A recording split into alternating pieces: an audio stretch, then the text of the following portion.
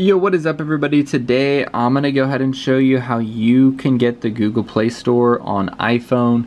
This is working as of 2024. Many of my subscribers have been asking for a tutorial. So let me go ahead and show you exactly how to do it. It's super easy.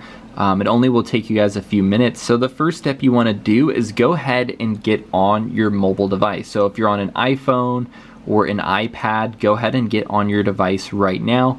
What we're gonna do next is we're gonna go into settings.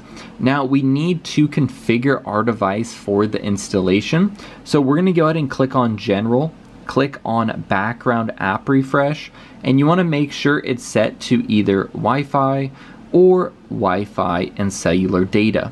Once you have that checked off, go ahead and click back, go back to settings, and we're gonna scroll down until we see battery.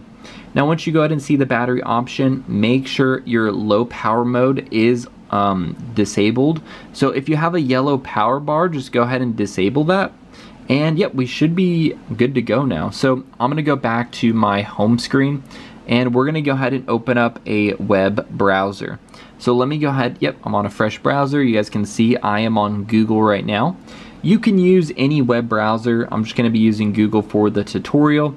So we're gonna go ahead and search for this website right here. It's gonna be called injectapp.org. Go ahead and give it a search and you should see it right here. Just give it a tap and it will take you to the official website. Now this is the site we're gonna be using to get the Google Play Store. So go ahead and hit search.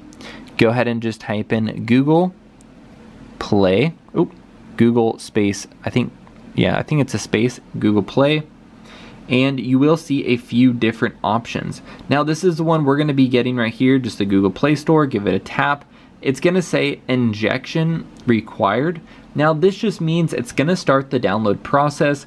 Double check that your device is properly shown below right here and the version that you're on is also properly shown.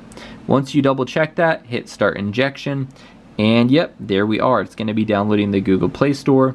I've already installed it, so I don't need to go through with the full download.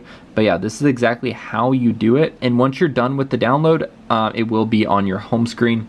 That's all I got for you guys today. Hope you guys enjoyed this. Be sure to subscribe, and until next time, see ya.